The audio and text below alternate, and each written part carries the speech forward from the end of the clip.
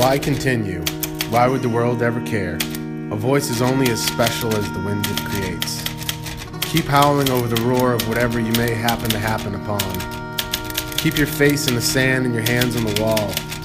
Keep on creating your own pit of whatever you want to lay down in. Keep singing, they say. Keep on wishing for the best on a continuum.